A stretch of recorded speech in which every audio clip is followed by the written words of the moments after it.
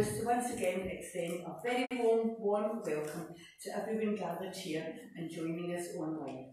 Our call to worship is a prayer for the Wednesday of Holy Week from our Feasts and Festivals prayer handbook and credited to a Richard Church.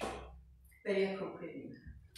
In the days of your humiliation, your perseverance in the face of opposition, Lord Jesus, set our eyes on you. In the time of public proclamation and private torment and abuse, Lord Jesus, set our eyes on you. In the loneliness of our walk of faith, unaware of the unseen multitude of faithful people, Lord Jesus, set our eyes on you. When we grow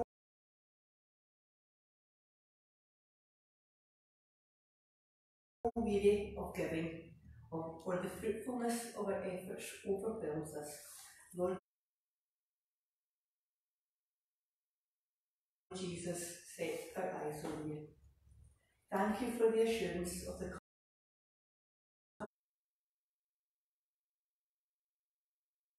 coming day, a day of restoration and new life, for indelible rejoicing and not sorrow.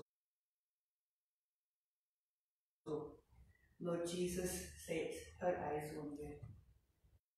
We'll now continue our worship by singing our first hymn. Mission Praise 38, As We Are Gathered, and sing it through twice as it is read.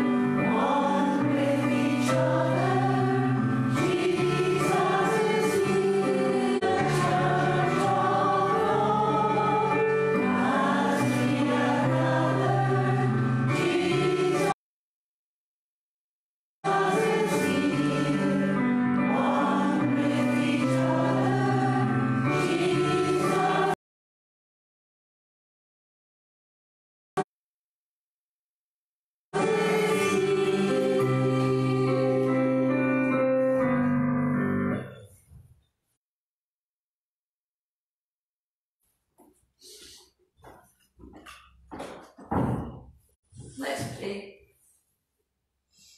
As we are gathered here today, Lord, we praise you in charge of our lives, and we acknowledge you as King of Kings and Lord of Lords over all creation. You have created a place of beauty and a resource for our food and water. Enable us to do our part in protecting what you have made. Father, your presence lifts us, and your grace amazes us. Your power overwhelms us, and your love excites us.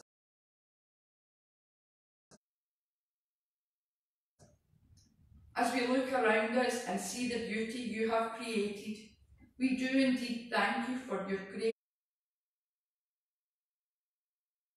graciousness you have shown us.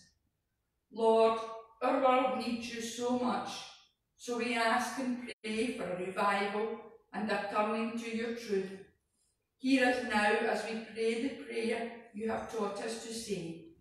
Our Father, who art in heaven, hallowed be thy name. Thy kingdom come, thy will be done on earth as it is in heaven. Give us this day our daily bread, and forgive us our debts, as we forgive our debtors.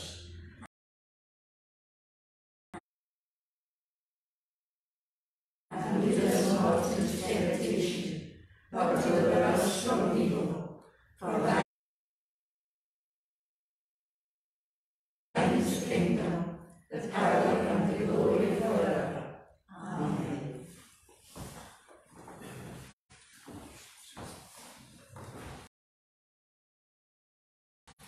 Let us hear the word of the Lord. Our reading is taken from John chapter 13, verses 21 to 32. After he said this, Jesus was troubled in spirit and testified, "Very truly I tell you, one of you is going to betray me." His disciples stared at one another, at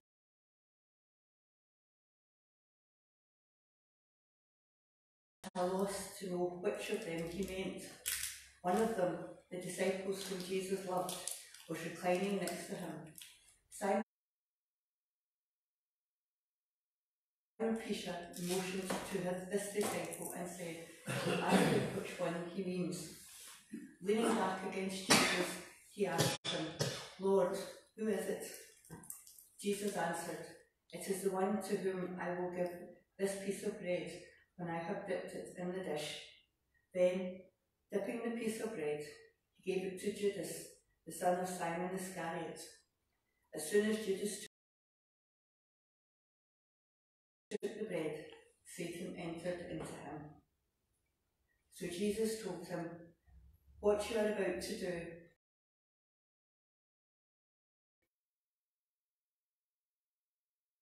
do quickly." But no one at the meal understood why Jesus said this to him, since Judas had charge of the money. Some thought Jesus was telling him to buy what was needed for the festival, or to give something to the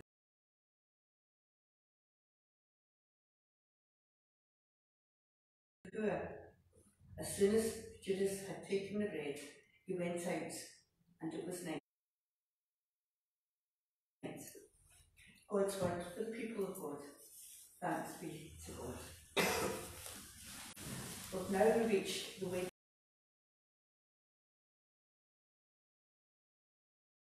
already taken place during the week, and what the Lord was doing, and the events of the Wednesday.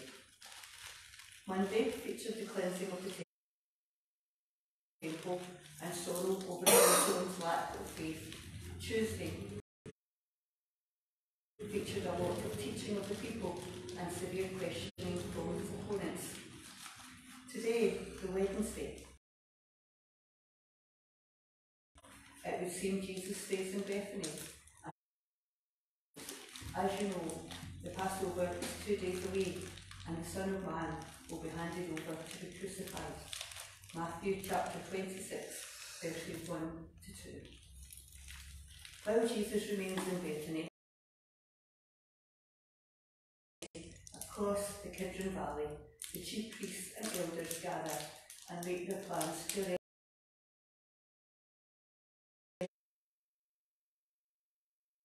Jesus and secretly have him killed. However, as we read in Matthew 26, verses 3 to 5, "But not during the festival," they said, "or there may be a riot among the people." This serves as a reminder that everything unfolds in God's timing and through his authority. No one takes Jesus' life. It is given freely. Passover is being fulfilled. It is likely that Jesus and his disciples spent a quieter day in Bethany, and by the afternoon, according to the Gospel of Matthew,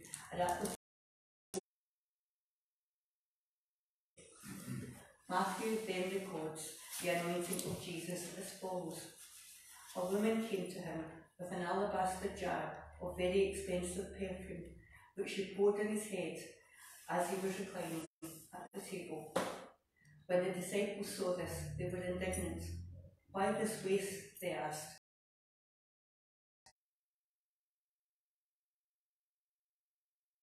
This, Jesus said to them, "Why are you bothering this woman? She has done a beautiful thing to me. The poor you will always have with you, but you will not always have me. When she poured this perfume on my body, she did it to prepare me for burial. Truly I tell you, wherever the gospel is preached throughout the world, what she has done will also be told in memory of her." Matthew 26, verses 7 to 13. There are differences in details and timescales between the four Gospels of the account of Jesus' anointing, Matthew and Mark alone, placing it as taking place on the Wednesday of Holy Week. But for our Holy Week Wednesday purposes, it is enough to note Jesus is setting the meaning of our actions as anointing his body for burial, and that Jesus is clearly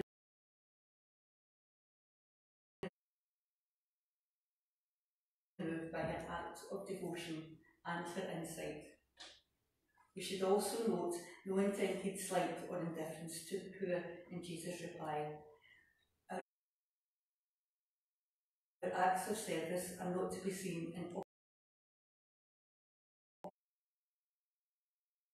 opposition to our service of God, or as a substitute for worship.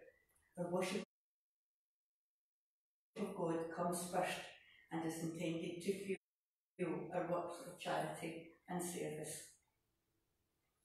The scene now changes to Judas and his betrayal, as described earlier in our Bible reading from Matthew's Gospel. Until now, there has not been much mention of Judas among the 12 disciples, and his role has been minimal. But he now emerges from the background shadow to betray Jesus. Matthew, Mark and Luke's Gospels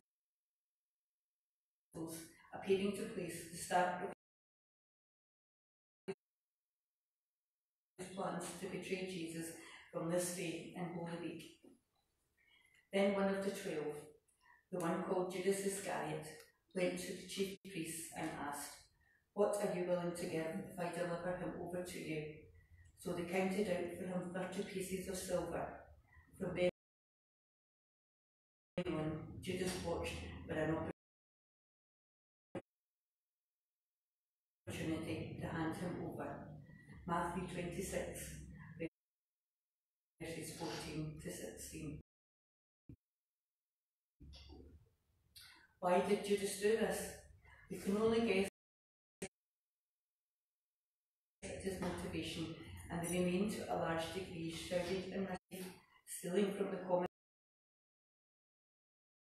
money bag. John chapter 12, verse 6. The zealot party, who were not known for their interest in hearing of the need for personal healing, repentance, or the need to love their enemies. He may not have intended to betray Jesus, merely forced his hand. The most likely explanation is that he became disillusioned with Jesus as he failed to come to overthrow the hated.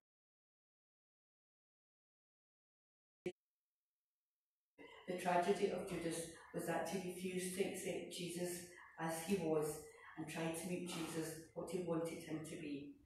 He thought he knew better than God. This brings to an end the Wednesday of Holy Week. A calmer day for the Lord and his disciples, spent and shared with friends, but a day in which Satan entered the heart of one particular man and storm clouds began to gather. We'll now continue our worship by singing official praise 465, Greatness and Majesty.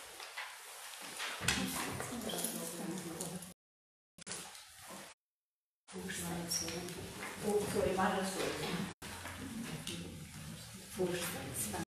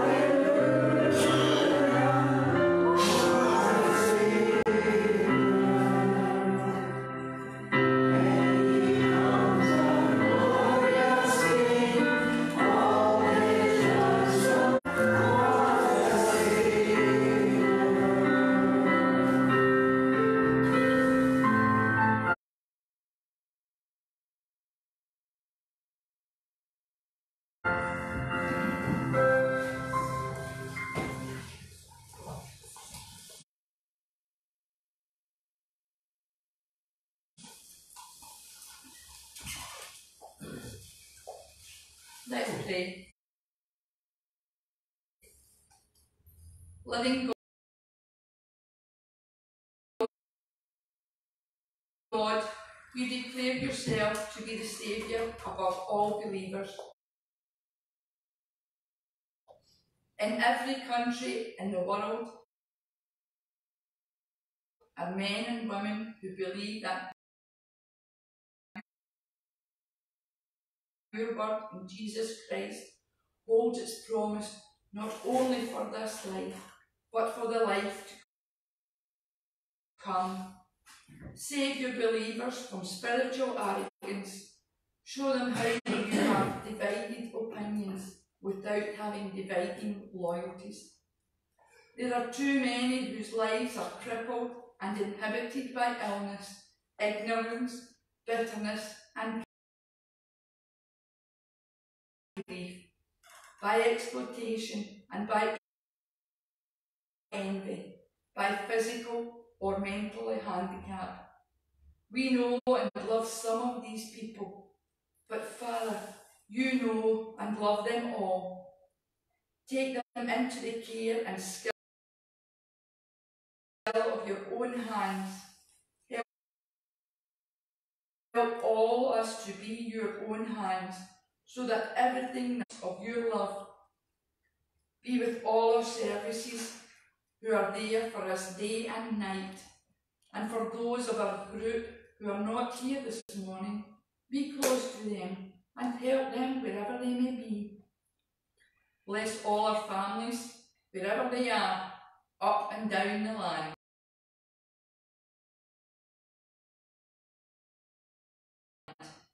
And bless our neighbours and give them peace. Lord, in your mercy, hear our prayers. Amen.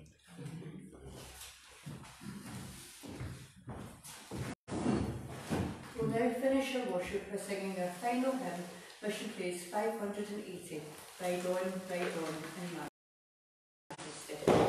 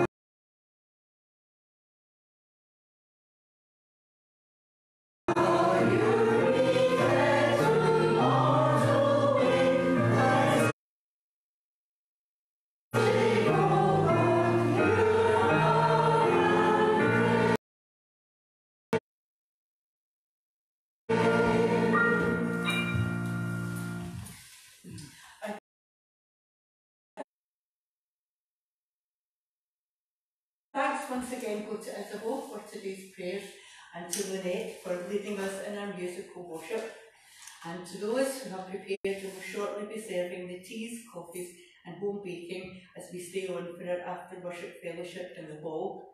And as always, to each of you joining your worship today online or in person, wherever you are. And we'll now finish our worship by saying together our grace. May the grace of our Lord Jesus Christ,